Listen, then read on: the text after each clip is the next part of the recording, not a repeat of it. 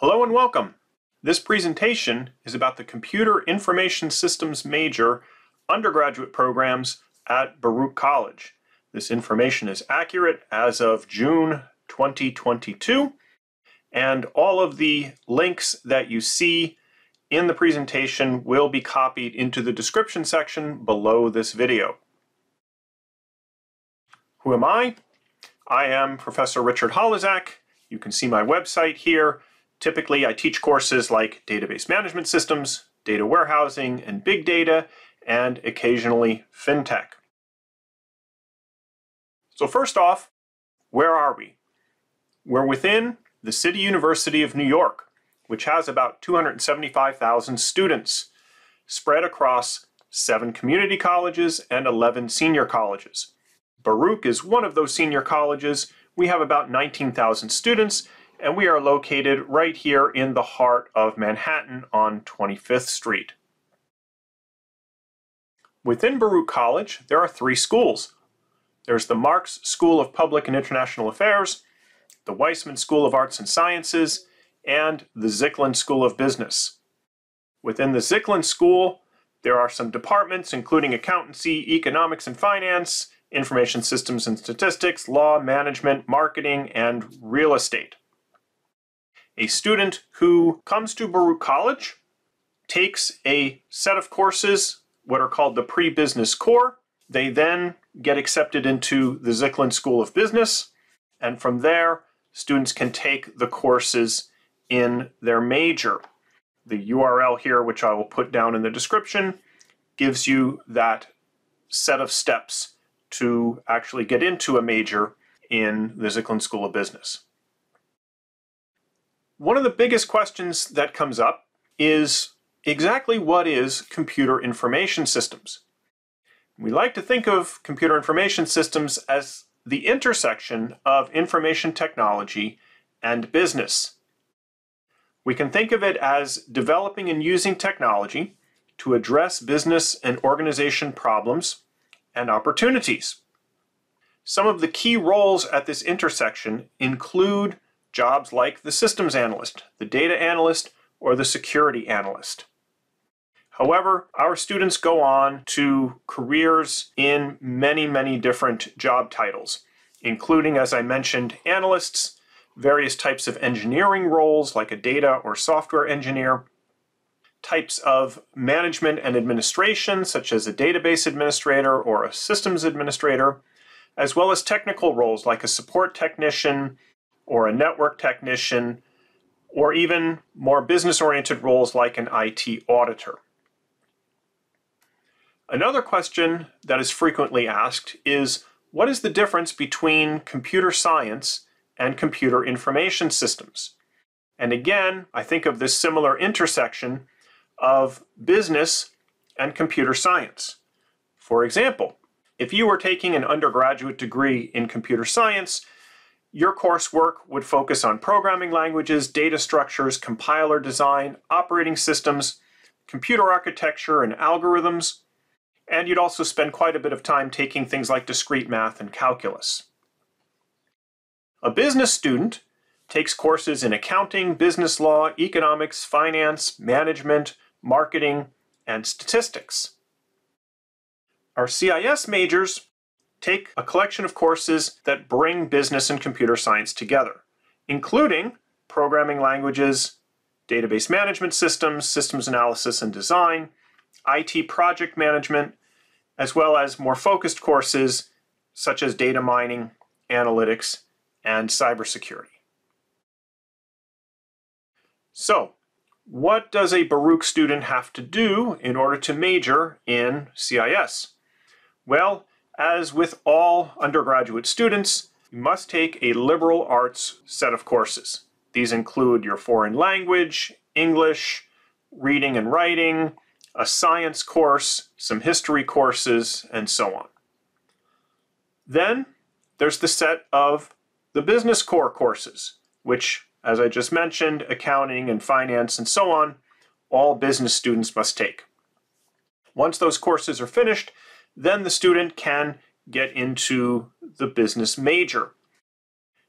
The specific name of the major for our department is called the Bachelor's of Business Administration in Computer Information Systems. Our department also offers minors in Data Analytics, Information Systems, Cybersecurity, FinTech, and Statistical Analysis. We further support what's called a Tier 3 minor, which is technically a non-business minor in Information Technology and Social Responsibility. This presentation will mainly focus on the BBA in CIS. Our CIS major consists of 8 courses.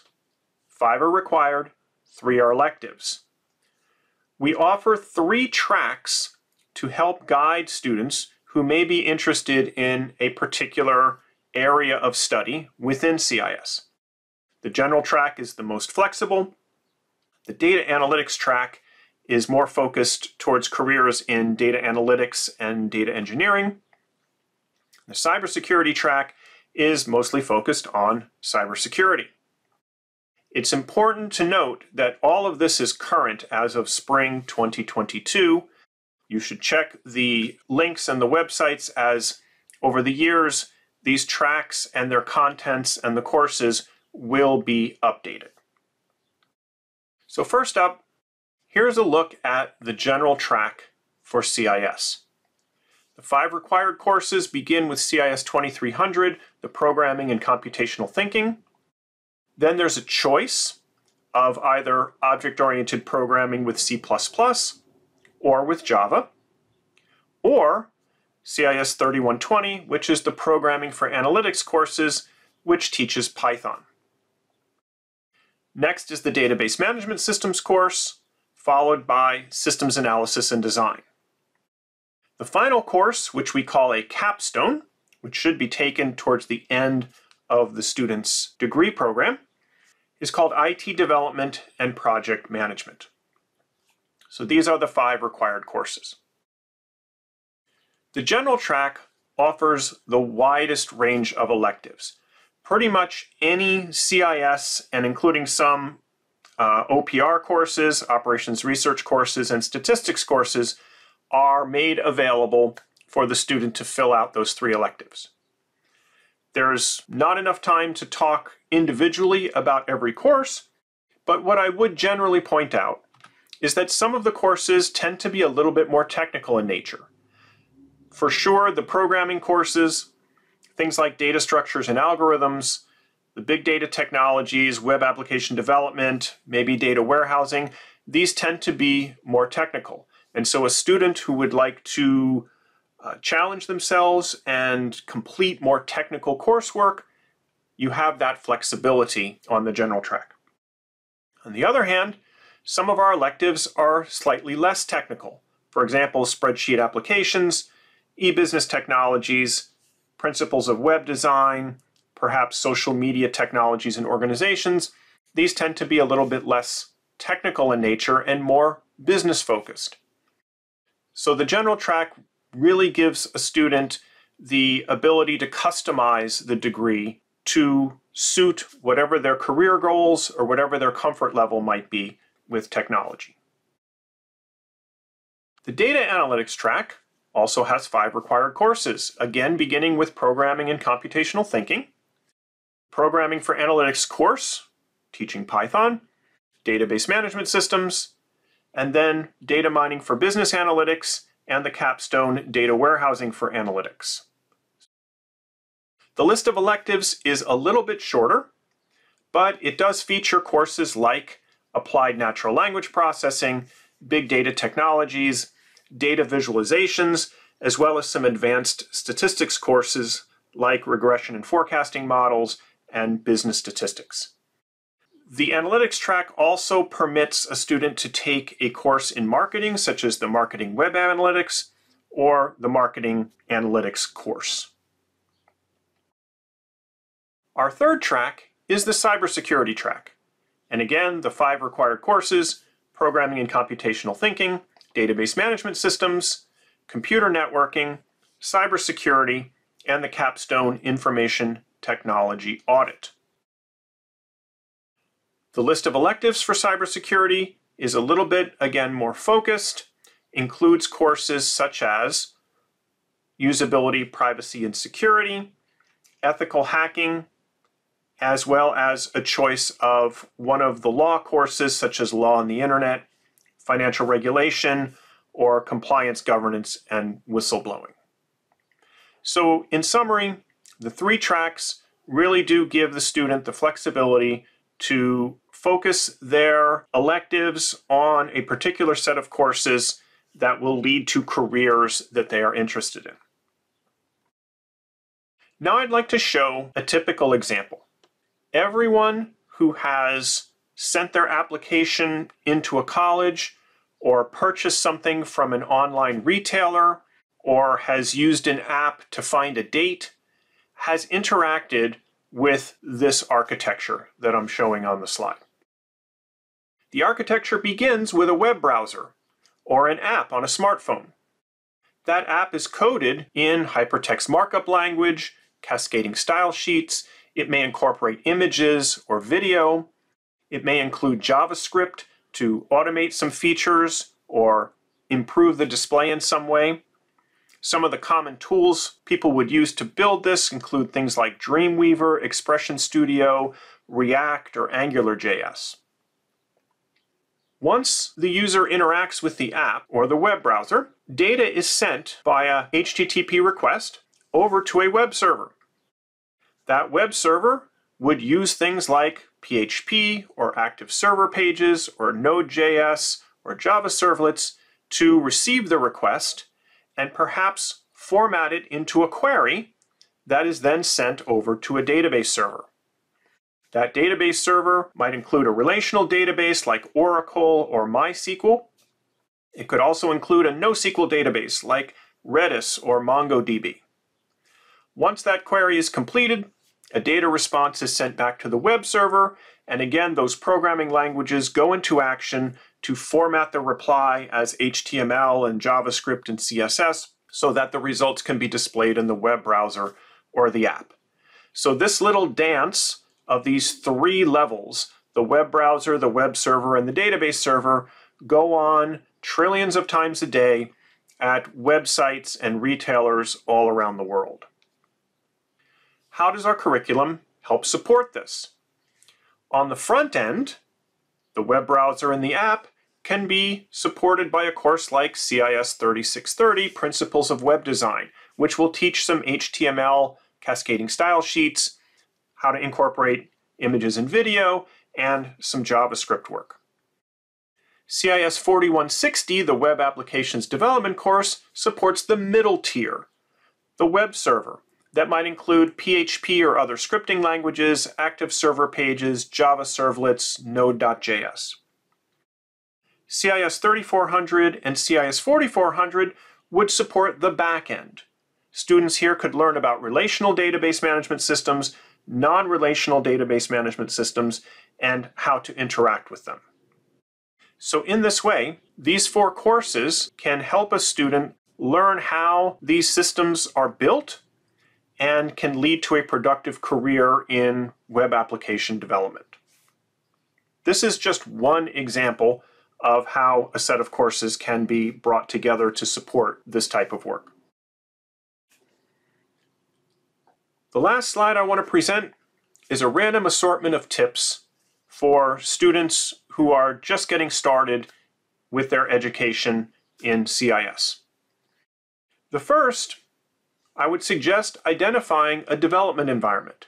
Now, this can be a physical space or a virtual space where you plan to carry out your homework assignments and projects. It can include things like making sure you have a good laptop or a PC at home, or maybe a computer available at work, or perhaps identifying where on campus one of our many computer labs can be used. Also recommend obtaining necessary development software, such as Visual Studio, Anaconda Python, or Microsoft Access. By the way, all of the computer labs on campus have all of the necessary software already installed for you. If you have a Mac, use its software like VirtualBox or Parallels and load Windows 10 as a virtual machine.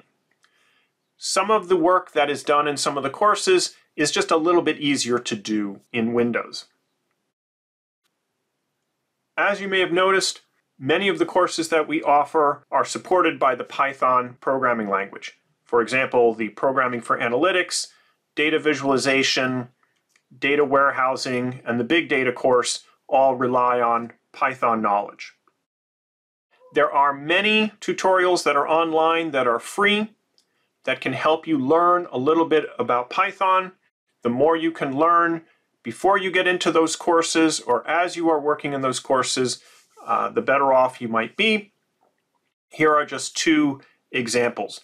You don't need to install anything. If you can visit these websites, you can get started and learn a little bit about the Python programming language. The fourth tip is to take advantage of the STAR Career Development Center. The STAR Center is staffed with professionals whose job it is to help you find a job. You could ask for help in setting up and reviewing your resume. They will work with you to do mock interviews. You can sign up for email alerts when CIS-related job postings come up. And you can start planning now to get an internship. One of the biggest determinants of landing a full-time job at graduation is having a strong internship. It is important to get this process started as early as possible, perhaps even in your freshman year. So don't put that off. It's a great resource that's available to any student for free, and I strongly encourage you to take advantage of those resources. My final tip is to join some type of a club. It could be a sports club, it could be a cultural club. For CIS majors, there is the student chapter of the Association for Information Systems, as well as the ISACA Cybersecurity Club. Both of these clubs offer weekly meetings.